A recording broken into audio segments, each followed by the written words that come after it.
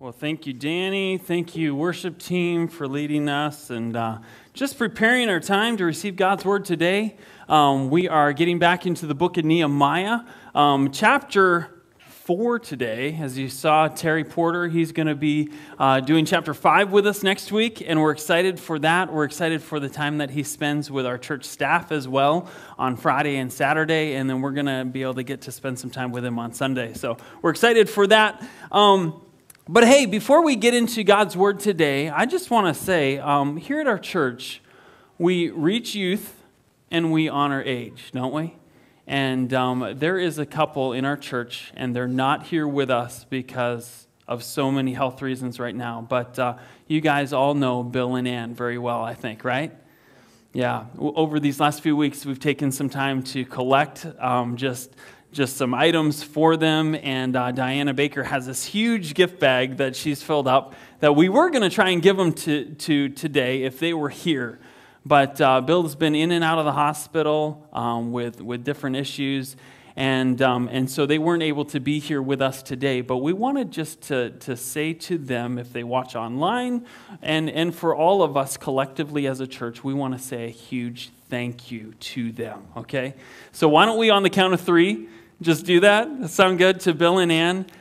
1, 2, 3. Thank you. Thank you. You may be wondering, why are we saying thank you to them? Well, for the last, I don't even know how many years it's been. Probably 10? Has it been that long? Close. They were our custodian team here at the church. And recently, Ann and Bill decided to retire. And man, what a huge blessing they have been, making sure that this church facility is ready for not only us, but for people in this valley to come and hear the gospel of Jesus Christ. And that's what it's all about. And so we want to show some appreciation to them. We've got a monetary gift that we're going to be giving to them as a church. And then all the things that you guys have collected, we're going to be bringing over to their house at some point this week to just say a huge thank you to them. And so that is something that we want to just recognize right now as a church. The other thing is, be in prayer for this. We're going to be just starting our search for that part-time position of custodian. And so if you have any recommendations of people that you would love to, be a part of that team, we would love to hear it. You can come to myself or any of the elders and let us know. We've been just this week just re-looking at the job description for that. It's part-time. It's about 10 to 15 hours a week. But we're looking for someone that God will use to help prepare this facility for people to come in and hear the gospel of Jesus. So that's what it's all about. But why don't we pray? We're going to get into God's word today, Nehemiah chapter 4 today, if you've got your Bibles. Let's pray together. Father, we're thankful, Lord, first of all, we as we've recognized Bill and Ann, we're thankful so much for them and for the work that they've put into this church facility, God. God, we pray that you would bless them, that you would watch over them, and God, that especially for Bill, Lord, that you would heal him. Lord, he's been battling with cancer over this last year. Lord, you've been bringing him and it's been so faithful to him, God, but we just need you to just be their strength, surround them during this time. And Lord, help us as a church to encourage them and love them. God, we pray that you would teach us this morning as we go to your word. Lord, we've got a really interesting chapter, Lord, that really was unexpected after chapter 3. But God, as we read it, as we understand your word, God, help us to learn from it and be changed by it. And we pray this in Jesus' name. Amen. All right. Well, hey, if you got your Bibles, again, those Bibles in our pews are yours to take if you don't have a Bible. But we want to encourage you, open up your Bible to, and I didn't get the page number. If anybody finds Nehemiah chapter 4, you want to yell out the page number for us? 400. Hey, there we go. Okay, that is a great number. That's an easy number. 400. Page 400 in your Bibles, at least if it's in the Pew Bible, okay? The worship team this morning taught us a song, didn't they? They taught us this song, New Wine, and the lines from this song, the lyrics for this song go like this. In the crushing, In the pressing, you are making new wine. In the soil I now surrender, you are breaking new ground. Okay, this seems painful, right? This seems hard. You're breaking new ground, so I yield to you and to your careful hand. When I trust you, I don't need to understand. So make me your vessel.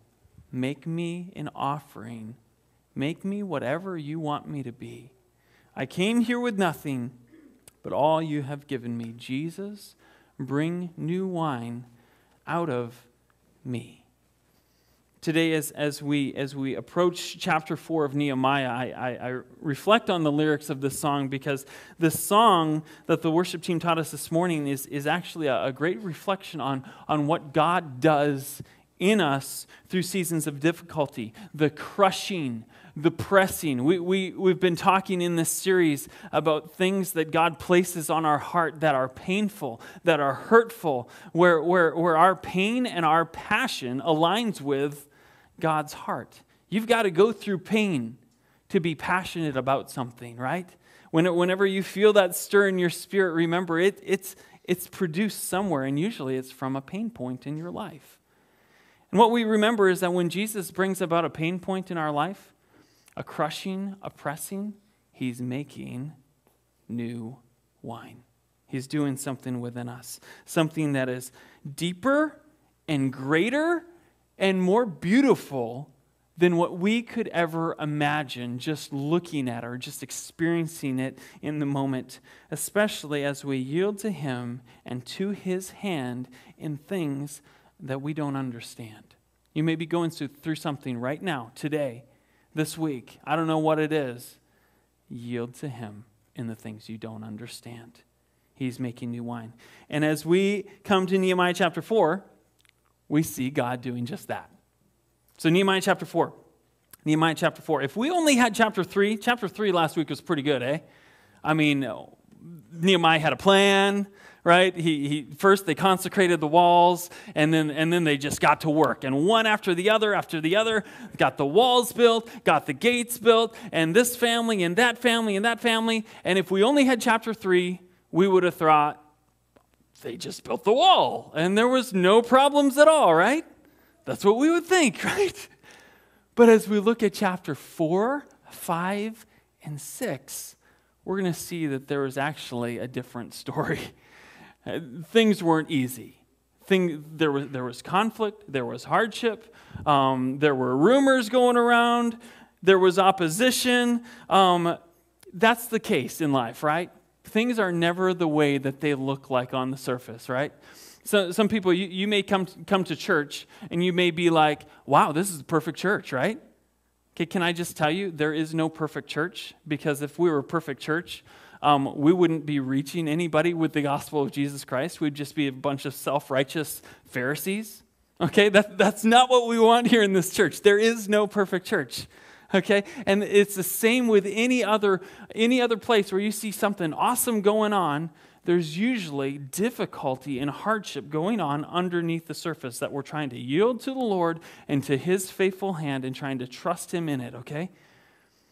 And as we look at the wall, that's what the case was. So chapters 4 through 6 show us that there was problems that had to be overcome in order to keep the wall being rebuilt. And so I've titled my message today, Opposition. And if you have your sermon notes, you can follow along with that. I've got, I think, 4 main points. And what we see as we look at Nehemiah chapter 4 is that whenever you try to accomplish something great for the Lord, Satan is going to come and he's going to try to stop it. Okay, we got to be ready for opposition. You know the name Satan? Satan's name, it means adversary, right? And so just based upon his name, his whole motive is to stop the things that God is trying to do. And so Nehemiah chapter 4 teaches us that when the enemy opposes us, we should respond with prayer, with work, with watching, and with faith in the Lord. That's my message in a nutshell this morning. We're going to see it from the text. With prayer, with work, with watching, and with faith in the Lord. Nehemiah chapter 4, verse 1. Let's read it together if you got your Bibles. And I am using the ESV translation here this morning if you're following along on your phone or in the Pew Bible. It says this: Now when Sanballat heard that we were building the wall, he was angry and greatly enraged, and he jeered at the Jews. Okay, now who is this Sanballat? Okay, we've heard about this story. Nehemiah comes back to his city of Jerusalem. The walls have been broken down, burned with fire. About 150 years they've been broken down. And he comes and he gets the people to start rebuilding the wall, okay? And there's opposition. Sanballat and Tobiah are two men that are mentioned in this text, along with some others. But Sanballat had actually a stake in this game because he was the governor of Samaria. And he was furious about Nehemiah coming back and getting the Jews to start rebuilding the wall. See, Jerusalem was actually a part of his trade route. And so it threatened his whole economy. If his trade route was compromised, then he wouldn't make all the money that he wanted to make. Okay, he had kind of a monopoly in that area during that time, and so Sanballat was upset. He was furious. And in verse 2, he begins to mock them. See what he says. He said in the presence of his brothers and the army of Samaria, what are these feeble Jews doing? Will they restore it for themselves? Will they sacrifice? Will they finish up in a day? Will they revive stones out of the heaps of rubbish and burned ones at that? So he's mocking them. Let's look at a few things that he says. He says, will they sacrifice? Will they sacrifice? He has this idea, he's mocking them for trusting in the Lord. He said, are they just going to offer sacrifices to God and expect that he's going to rebuild the walls? That God is just going to do it for them? It's kind of like when people mock you for praying. It's like is just praying going to get it done? Is God just going to do it because you prayed? Are you going to pray the walls up? Right? Is that what you're going to do? And he's mocking them about that. He also says this: will they finish in a day? Will they finish in a day? He's basically saying, do you realize how massively huge this project is? Are you crazy? Are you nuts? I mean, you're just a bunch of peasants that don't know what they're doing. You'd have no engineers, no tradesmen that actually have the knowledge and the skill to do this. You don't even have the tools you need. How do you expect to get this work done? Are you crazy? Okay, what was his intent? Discouragement, intimidation, fear. That was his intent, okay? And like most attacks of discouragement, and we can take this for ourselves, there are usually traces of truth found within that discouragement. Think about ways that you've been discouraged before, okay? Yes, the builders were unskilled. They didn't have the skills. No, they were not going to complete it in a day. This was not going to be an overnight project. And yeah, they did not have the best materials to work with, okay? Discouraging attacks often come with truth mixed into them, but it neglects the greater truth. What had God promised? God had promised, I am with you. I'm going to see you through. I've divinely planned for these walls to be rebuilt. So be faithful and be obedient to me. And Nehemiah had sought the Lord. They had sought the Lord. They had consecrated their work to the Lord. But Sanballat was seeking to discourage them. Then Tobiah, verse 3, if you keep on going, Tobiah the Ammonite thought about throwing in another sarcastic jab. Okay? Here's what Tobiah said. Tobiah the Ammonite was beside him, and he said,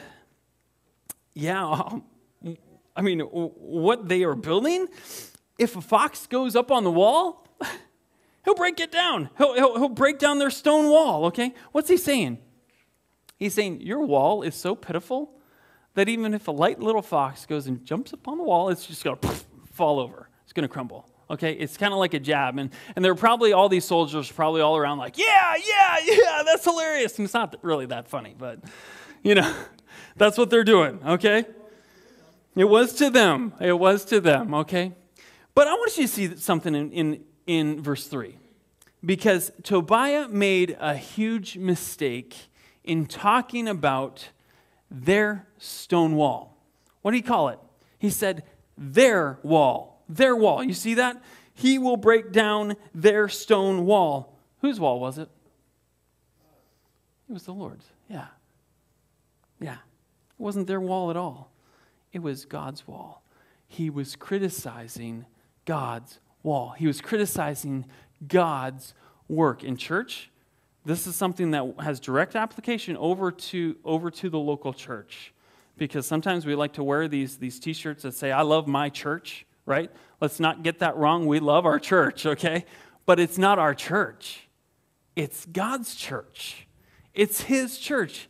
And you may not like what's happening in God's church, but let's be careful that we don't criticize God's bride, okay? Too often, sometimes we get frustrated with the people that are in church, and I guarantee you that the more messy church gets, the more people that are far from Jesus that come into this church, the more we're going to have an opportunity to be like, man, they're a bunch of hypocrites. Like, they really don't know what it means to follow Jesus. But seriously, guys, let's be careful. Do not criticize God's bride. It's not our church. It's His church. He loves His bride. He even loves His bride that he gives this illustration. He loves the harlot, right? His bride is a harlot, and that is what we are. If we're honest with ourselves, that is who we are. We're loving other gods. We're seeking other things. We come here on Sunday and we put on a good show, and then we go home and we love things that are not the Lord. We love our own life. We're seeking the American dream. We're pursuing our own advancement rather than advancement than God's kingdom. We're a harlot. But yet He loves His bride. He loves His bride. Be careful. Don't criticize what is God's. He made a huge mistake. He called it their wall. It wasn't their wall. It was God's wall. Okay? Keep on going. What does God promise? What does God promise? I believe that God promises, when we think about our church, when we think about God's church, He says this. 1 Corinthians 1:27, God chooses what is foolish. What is foolish in the world? To shame the wise. God chose what is weak in the world to shame the strong. Why does God do that? Well, again, I think it goes back to what we talked about last week. They were seeking the glory of God. God makes things so that He will be glorified. And so He uses weak things. He uses insignificant things for His glory so that people might point to Him. People would be like, man, they couldn't have done that themselves. Just like the Jews, they couldn't have done that themselves, built that wall all by themselves. No way. Pointing to the glory of God. There's no other explanation. Okay? 1 Corinthians chapter 12, verse 9 says this. He said, I think this is Paul speaking. He said to me, my grace is sufficient for you, for my power is made perfect in weakness. Therefore, I will boast all the more gladly of my weakness so that the power of Christ may rest on me. Church, we're a messy, broken people who have been redeemed. What does redeem mean? We've been taken from our broken state and we've been made new. Okay? So some of you guys like restoration shows on HGTV. Does that even exist anymore? Did they get bought out? I don't know. I don't have cable. Some of you guys like those home remodel shows, okay? What do they do with a home? They take all that plaster, they tear it down, they put up drywall, they put up nice light fixtures and get nice furniture in there and flooring and everything, and boom, it's restored, okay? It's been redeemed. Something that got messed up, and now they rebuilt it. But it takes money, it takes time, it takes people to do it, okay? And that's the same for us. Once we were perfect, once we were sinless, once we were holy and in perfect relationship with God, and in a moment, sin entered into the world, and our relationship with God was broken. Adam and Eve, they chose to disobey God. And every time that you sin, you say, God, here's what I think of you. I'm going to go my own way, right? That's what we do. And so we need a Savior. We need Jesus to come and redeem us, restore our relationship back to God. And that is what we see in those stones, those broken stones. God chooses what is burned, what is broken, what is damaged, and He redeems it. He builds it back again. And that's all through Jesus Christ, His work. Something impossible for us. We want to be that kind of church that promotes that are about God redeeming broken, burned stones. If we're honest, that's each one of us. You got to come to a place where you realize that we're broken, burned, damaged stones. And God says, my power is made perfect in weakness. Weakness. So, as we keep on going here, we see that Satan likes to discourage, likes to sidetrack us. Here's the other thing that I see in what was going on. That the enemy also loves to condemn those who have legal protection from the King of Kings. What were Sanballat and Tobiah trying to do? Think about it. They were trying to discourage the people from their work. But in Nehemiah chapter 2, we learn that the king actually wrote letters protecting Nehemiah and all the workers legally so that they actually had permission. They were commissioned to do the work of rebuilding the walls, didn't they? And so all that Sanballat and Tobiah could do was discourage them and hopefully discourage them enough. Their goal was to get them to stop their work. Think about that. The enemy loves to condemn those who have legal protection from the King of Kings. Let me just tell you this. Don't let Satan discourage you. Satan may discourage you and say, you're the weakest. Your past disqualifies you. Or you're never going to overcome that sin. You're always going to struggle with that. Here's what you need to tell Satan. When he says you're the weakest, tell him what the Word of God says about you. Right? It says in Scripture, when I am weak, He is strong. You're disqualified. Romans 8:1. Therefore, there is now no condemnation for those who are in Christ Jesus. You are not disqualified. Christ has qualified you through the blood of His cross. He has redeemed you. He has bought you back. He has brought you into His kingdom. You are not disqualified if you've placed your faith in Jesus because it's not about you. Okay? Satan may say, you're never going to overcome that sin. Tell him what Scripture says. Romans 8 verse 2.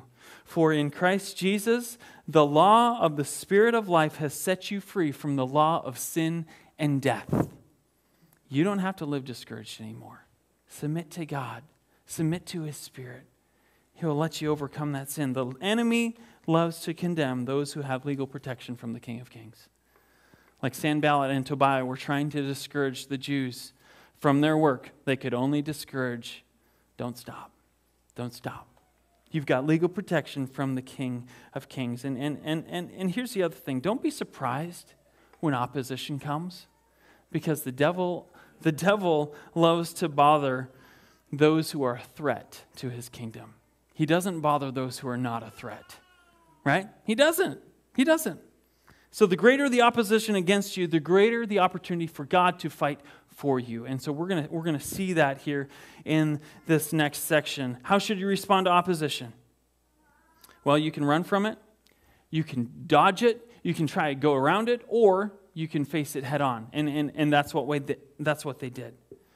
They lifted their voices in prayer. They put their hands to work. They kept watch for the enemy, and they put their faith in the Lord. Okay, we're going to go to verse 4. Verse 4, okay? As we keep on going, we see that they first lifted their voice in prayer. Verse 4 says, "Hear, O God, for we are despised. Turn back their taunt on their own hands and give them up to be plundered in the land that they are captives. Do not cover their guilt, and let not their sin be blotted out from your sight, for they have provoked you to anger in the presence of the builders. What did they do first? If you're taking notes, they lifted their voices in prayer. They lifted their voices in prayer. And this is an example. When we face opposition, what should we do? We should lift our voice in prayer. Often, our response when we face opposition is to, in our own strength, just get angry and want to defend ourselves. But instead of going low, Nehemiah goes high. Right? That's what he did. Instead of going low, go high. First response should always be prayer. John Bunyan, famous missionary and evangelist, wisely observed this. He said, you can do more than pray after you have prayed, but you cannot do more. You cannot do more than pray until you have prayed. Think about it again. You can do more. So you can get to work. You can get stuff done after you've prayed, but you cannot do more until you have prayed. Pray first. Pray first. Now, the other thing that this came up in our life group a couple weeks ago. Someone asked a question about this prayer that Nehemiah prayed. And I just side note, if you're not part of life group yet, I want to encourage you, it's not too late to jump in on Wednesday nights at 6 o'clock. Grab a study guide. We would love to see you there and be a part of that because we're growing deeper in our love for God and our understanding of Scripture and our obedience to Him. And we want you to be part of that community. That's what church is all about. Someone asked this question about Nehemiah's prayer because it doesn't go along with this love your enemies, pray for those who persecute you, kind of line of thinking. Should we pray like Nehemiah prayed? It's a good question, right? That's what they asked. Is this something that we should do?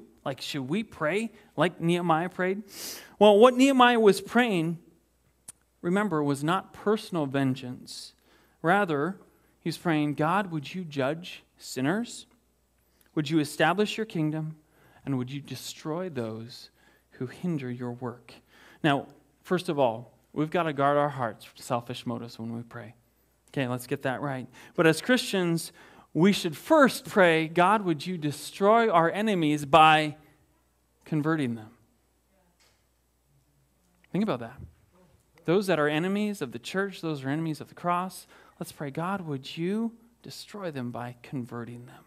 But also, we don't think it's wrong, as Scripture gives us this example. God, if they are unwilling to convert, if your Spirit has not done that work in their hearts, and if they were just opposed to your kingdom and your purposes, God, we pray that you would be faithful to what you said, and you would be wrathful and just with them, in that they receive what they have coming. It is not wrong to pray that way, and that's what Nehemiah was praying. They were opposing God's work.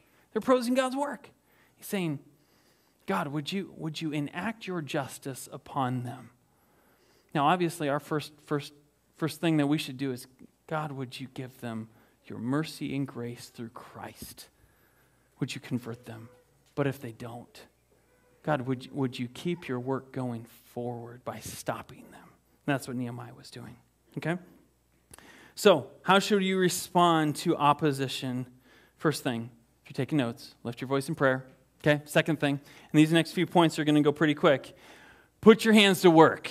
Put your hands to work. We saw last week that they consecrated their work to the Lord, and then they went about their systematic work, right? And it's kind of the same thing. They put their hands to work. It says in Nehemiah 4, verse 6, so we built the wall, and all the wall was joined together to half its height, for the people had a mind to work. I've heard it said before, and I don't know where it comes from. So forgive me, but it's probably a number of people that have said this. Pray as if everything depends on God, and work as if everything depends on you.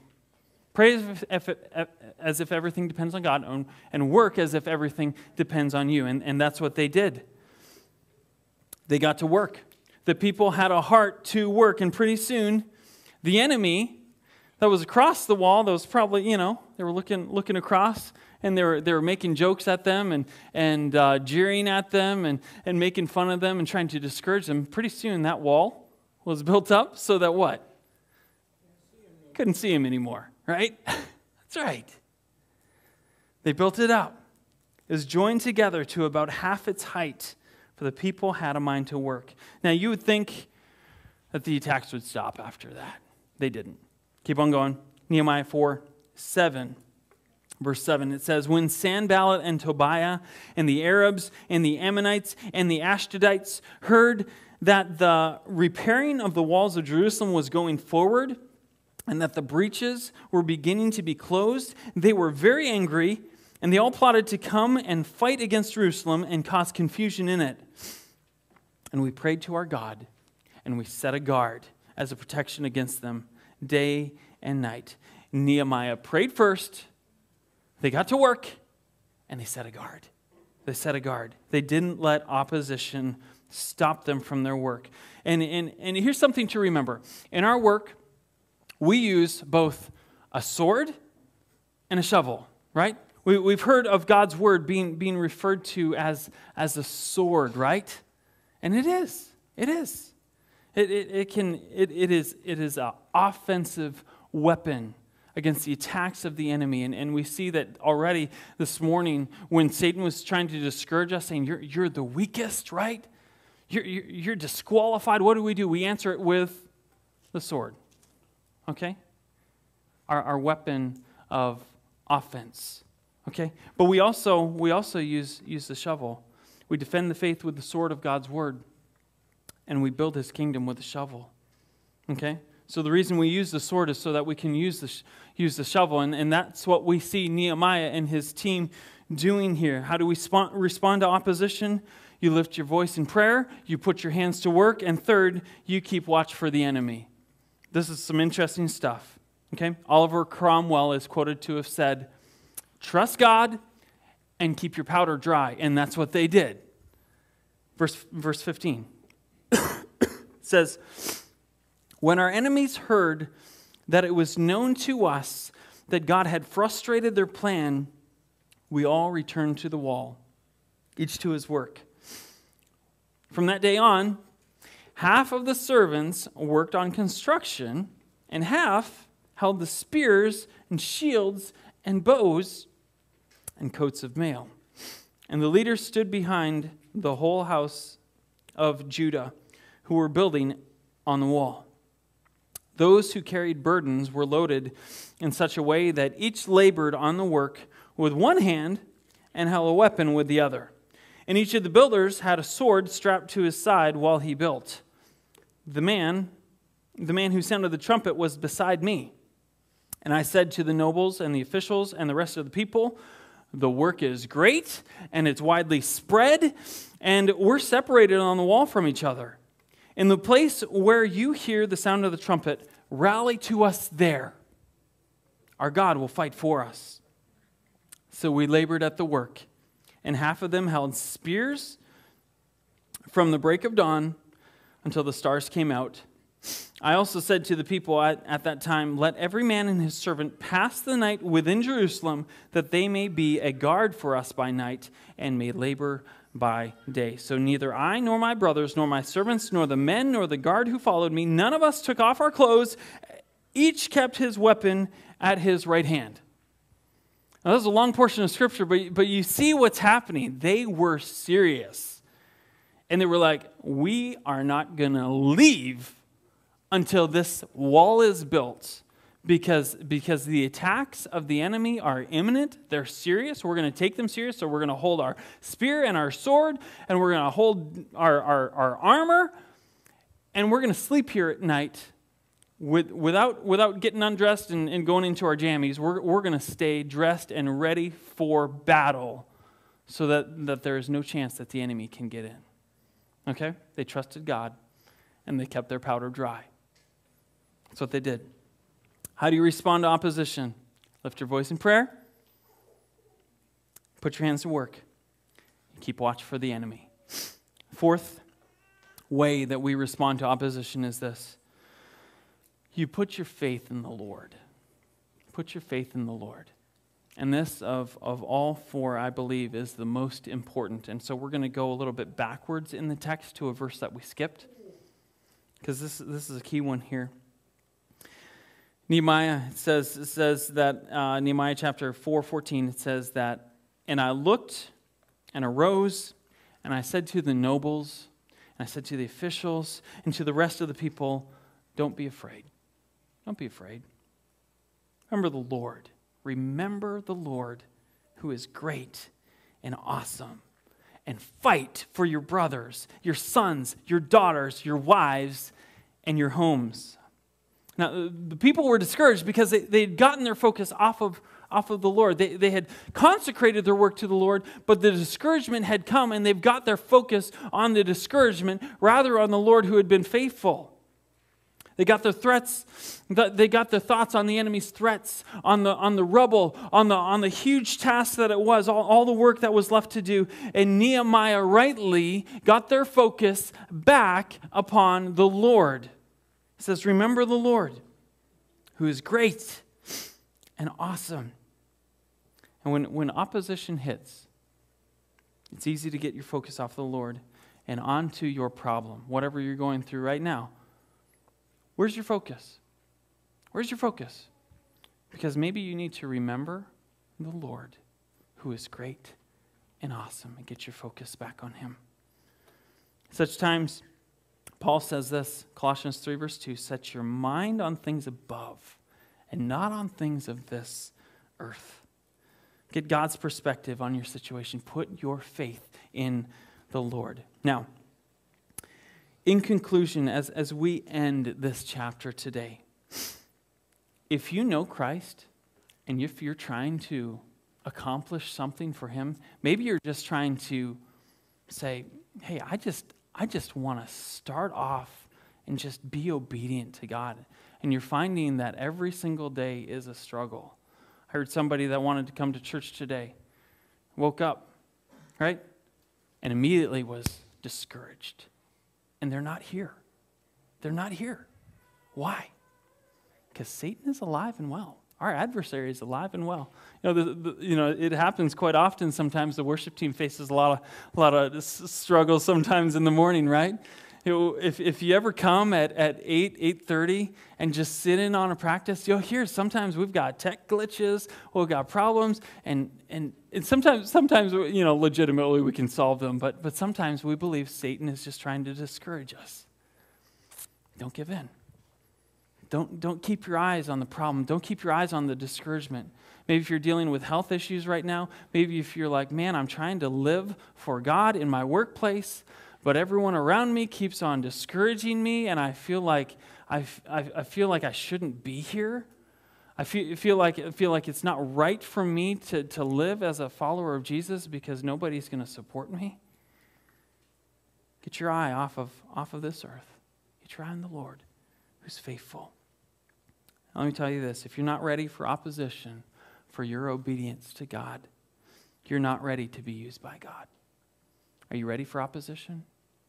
Are you ready to fight? Put on the armor of God. Trust in Him. Lift your voice in prayer. Keep putting your hands to work. Keep watch for the enemy. And lastly, put your faith in the Lord. Put your faith in the Lord.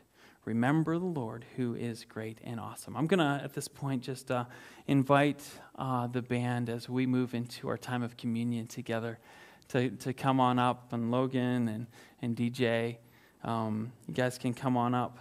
And as they do, as we end our service today, as we've remembered this last line from Nehemiah, remember the Lord, that's what we have an opportunity to do, don't we? We're going to partake of communion here in just a few minutes.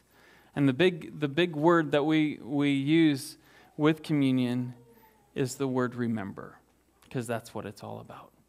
We remember the Lord who is great and awesome. And let me just ask you this last point that we just went through. Let me ask you, have you put your faith in the Lord? Have you personally trusted in Him as your Lord and Savior? You may be like, I don't know what that's all about. Can I just tell you quickly before we take communion, because this is part of what we remember? We remember first, my sin and your sin separates me, it separates you from a holy God. Scripture says that the wages of sin is death.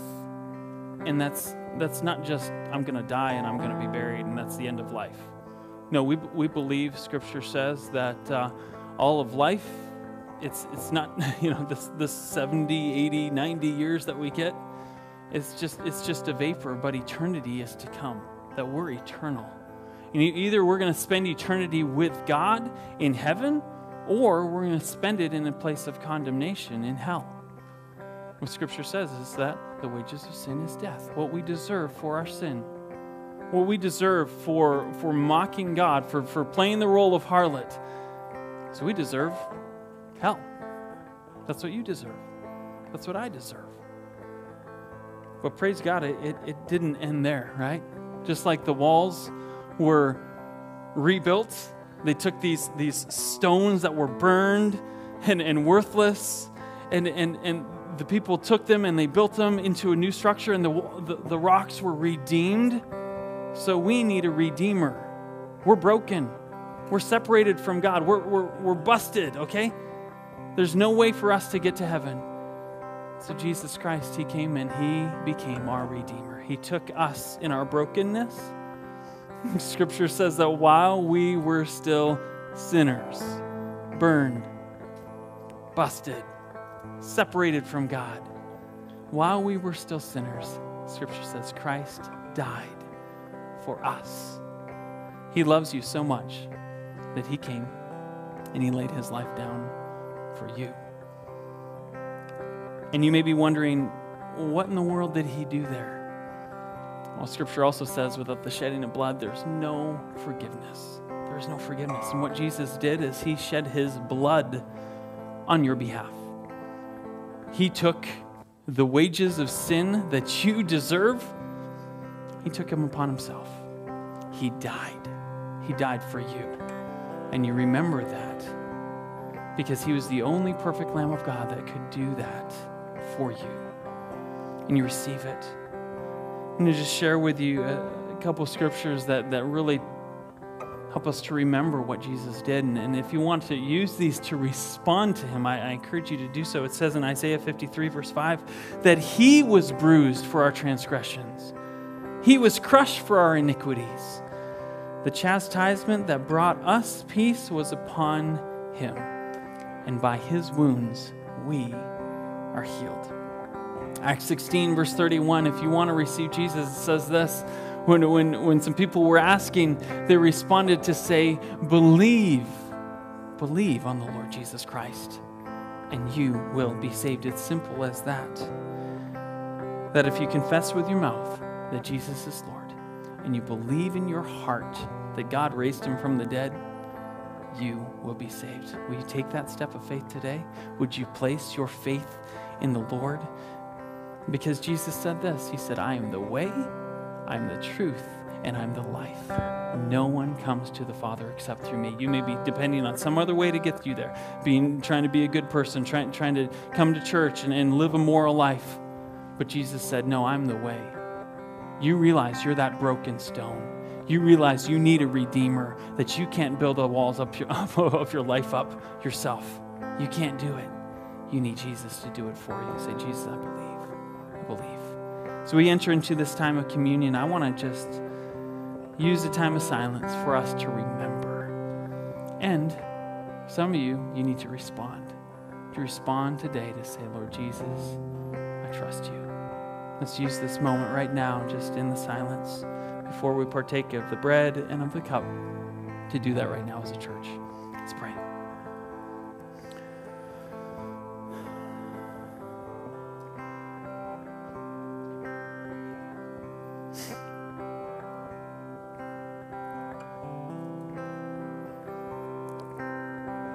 Father, we thank you. Jesus, for calling people to yourself today. Whether they're watching online or here in this room, God, I pray that as they put their faith in you, Lord, that you would surround them, you'd bring them into your family as you promised, God. And Lord, as we remember your goodness and your faithfulness today, Lord, we would not forget, and that we would lift our voices in prayer. We would put our hands to work, that we would watch out for the enemy, and God, more than anything, we would keep our faith in you, our Lord and Savior. Pray this all and thank you for the cross and for Jesus Christ. Pray this in your name. Amen.